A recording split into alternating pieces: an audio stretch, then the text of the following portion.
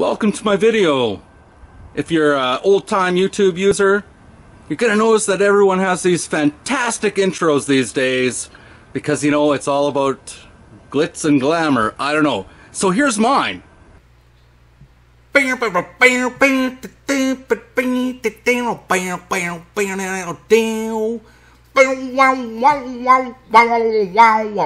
Good day, everyone. Welcome to my pool maintenance video. Possibly you're here just for general knowledge, or you're having some sort of issue. So I'm going to tell you a few things here. I'm going to keep it very simple. Anyone can understand this because I'm not going to talk about all the complicated terms, all the different ways to test your water for this and that and that and this. And I want to also appear on the video because, I have some gray hair and, receding hairline, so I'm older, so I must know what I'm talking about, right? But anyway, I did take care of a commercial pool for a couple years successfully, and commercial pools are very, they can become complex with chemistry and whatnot. But we're going to talk about predominantly the seasonal type pool, the ones that have the inflatable rings, or just the metal tubing outside that's kind of set up, and get them running every summer. That's what we're really going to focus on here. I'm going to keep this super simple, so please stick around and we'll let her roll. And P.S. probably the other reason you're here, you're frustrated. Your pool water is not clear. And if your pool water is not clear, you have problems. And honestly, I looked after pools. I will not get into a public pool or a private pool if the water is not clear. It needs to be crystal clear. If it's not, there's an issue, and that issue can be fairly benign, or it can be serious and there could be consequences. So stick around, we're going to cover it.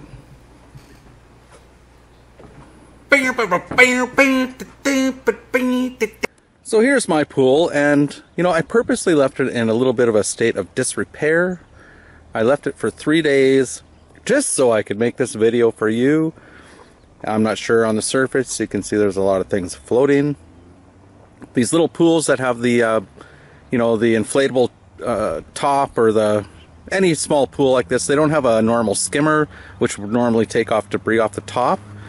So the first thing that you need to do, and you don't need anything fancy, get yourselves one of these nets. I'll demo this after. You don't even need the long pole. You see on shows the pool boy has the big long pole and he's scooping out the pool. You don't need the pole. Just buy the ant. They're cheap.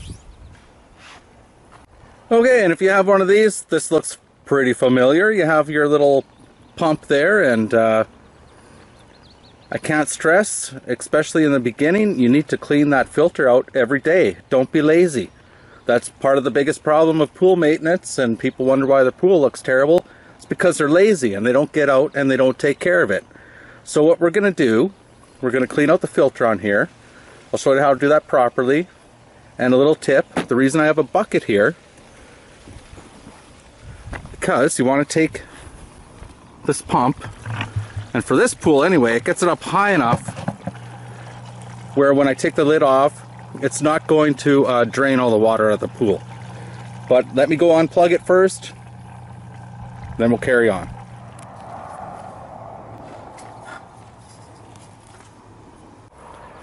Okay, I unplugged it, and first thing, take off the cover.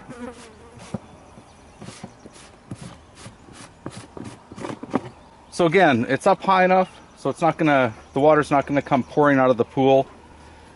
Remove your filter. Okay, and I'm just gonna set this aside for a sec. And then there's gonna be a lot of dirty stuff in here just from removing the filter. Take this, just drop it down here for a sec. Rinse it out, just lower it down. It'll drain all on its own, flush it out. Sorry, it's hard to manage the camera. So let's, I'll go get set up and I'll show you how to clean one of these out properly. You could do this inside, or I just do mine outside with the garden hose. I'll get it set up. Okay, so this is the typical filter out of one of these pools. Some of them are bigger, this is a small one. I'm just going to show you how to clean this out. I'm just going to use the garden hose. You want to start spraying on the outside to wash all the big stuff off, and finish it off by putting your hose end into the inside and just going around in circles. I'm just going to show you.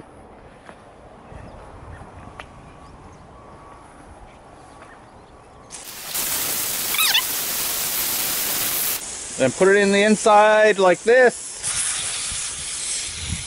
Rotate it around a few times.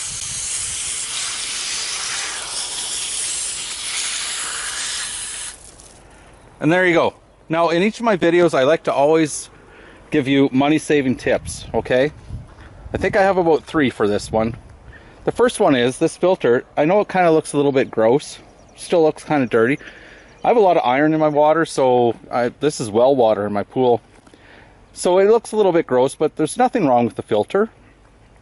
This filter is 2 years old.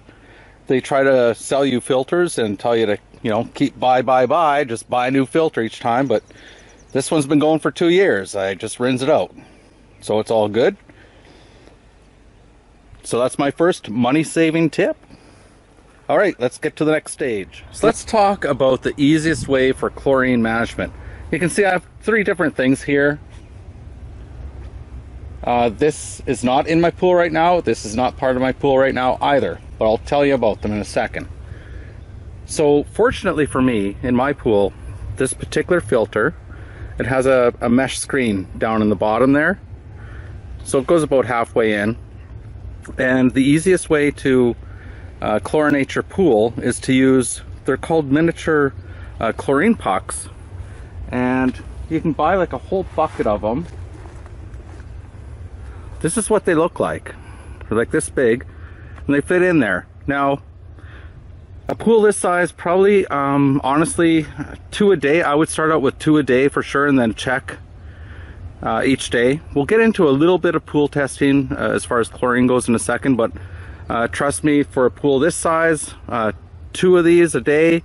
A smaller pool, probably just 1 will do you, and that's how easy that part is. Now, if your filter does not have that little mesh in there, if you go to your pool store, sometimes you can find little gadgets like this. Now, I'm not sure if it was designed for this, but what you would do at the bottom of your pool pump, you would just set this in place. So basically, if it fits in this diameter nicely on the bottom of this filter, you'd set it in there. And that's basically going to stop the chlorine tablet from, you know, going directly into the pump, which is going to cause some trouble.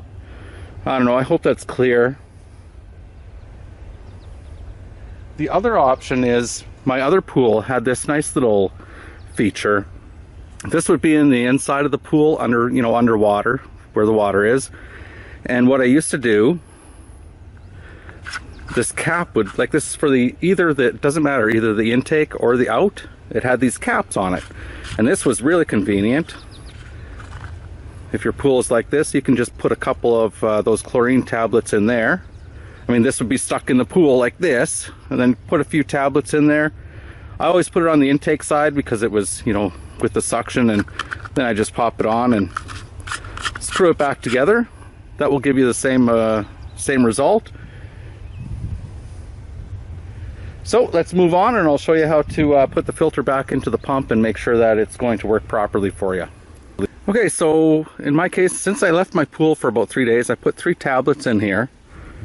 As I said, it'd be good to start out with at least 1 a day. Clean your filter every day. You'll notice the tablet's probably gone. And so we're just going to put this in. And you notice these caps, they have this vent on here. I never use my vent. That's to get the water out, but I'm going to show you the easy way to do it. Just save yourself a lot of hassle. So I have my filter in there.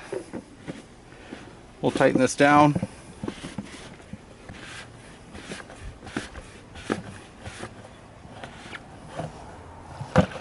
Looks good. Let's go plug her in.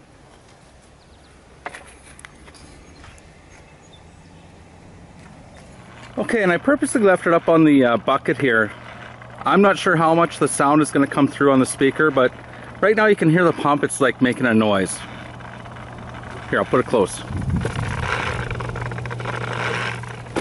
If your pump is making that noise, that means that there's air in there. And normally you would use this top vent to get the air out. And of course it has to be down low at ground level to do that. But what I do, rather than messing around with it and having water all coming out, I just take my filter unit and I set it down like this. Basically the air that's in the canister, it's getting pushed out and coming up through here and out. So just know where which is the intake and which is the out. The output, make sure it's pointed upwards.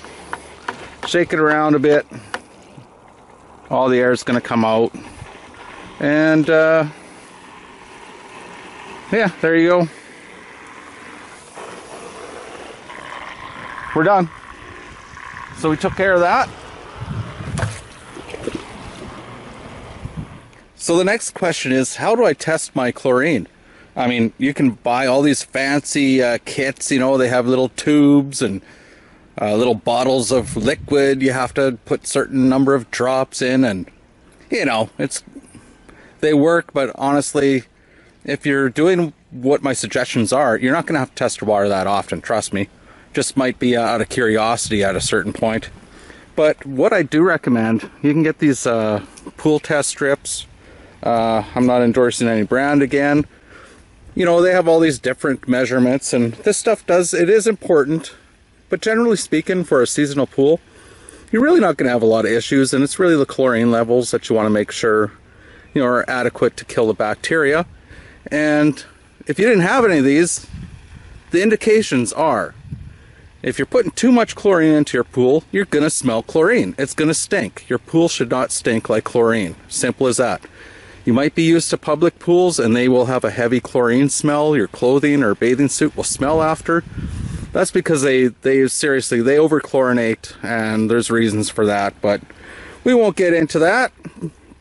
So let's just, and how do you use these strips? Most of them are, you just basically take the strip, dip it in, just for 2 seconds, and bring it up and shake it off, and then look at the colors on here and compare them to what's on the bottle here. I'm going to assume my chlorine is low, but let's find out. I'm not sure if you'll be able to see the color on here on the video. Maybe if I get into the sun here. Okay, so I'm going to dip this in and shake it off, and you have to read this within about 10 seconds. Now mine is still in the okay range, but it's at the bottom end. Or I don't even know if you saw it. So anyways, I dipped it in, shook it off, set it like this, and you have to read it within 10 seconds. It's already starting to disappear, but it was in this very light, I guess, purplish range, which is still in the okay, so that was good. So I came out just in time, and it will boost the levels up over the next day here. Very simple, and these aren't too expensive. And you don't need to do this every day. I do this like once a week now because I kind of know how things work. Okay, so one thing I noticed after several days, it hasn't rained here, it's been very hot. My pool water level is a little bit low, I can tell, because normally the ring, you know, for the inflatable ones, you can see it's low. It should be up here. So I'll add some water, and just keep in mind when you add water, that's going to lower your chlorine level. So make sure you have some chlorine tabs in your filter before you add a bunch of water. Secondly is, with these blow-up ones, I think the metal top frame ones, they have certain qualities which are better than this. They both have certain qualities. The metal ringed ones probably are better but you have to make sure that the ground is very flat and it's very even. The blow-up ring type like this, it's a little bit more forgiving if the ground is uneven as far as the pool goes. But anyways, I'm going to give you some really good advice here. This blow-up ring, inflate this thing when it's not out in the sun. I mean, you can inflate it when it's in the sun, but come back after the temperature's gone down, you know, to a low for your day, and when it's out of the sun, and re-inflate it. And how much do you inflate the ring? Well, there's a little thing that you pull out, just like, you know, all kinds of inflatables you can buy. Same on this. Honestly, the best way to do this is to use your mouth and blow on it and blow the air in there as hard as you can.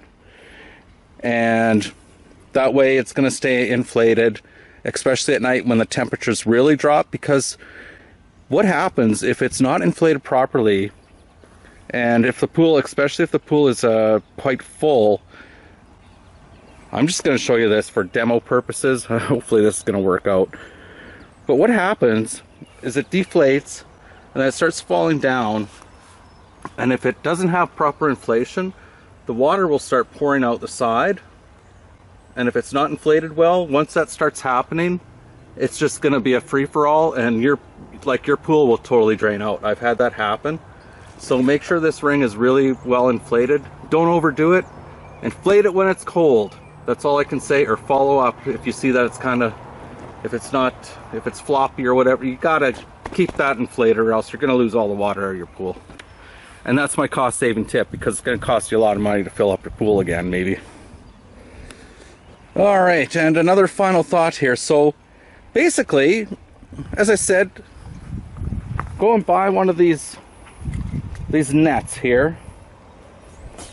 And people go all crazy. They go like, well, there's stuff in the bottom of my pool. You know, there's some dirt down there. I got to buy one of those expensive vacuum things. And oh no, save your money. You don't need one of those. I was gonna buy one, but then I realized if I got in my pool with this net here, held it with my hand, went in circles, it also stirred up anything on the bottom, and I just keep going around in circles, and voila, the problem is solved.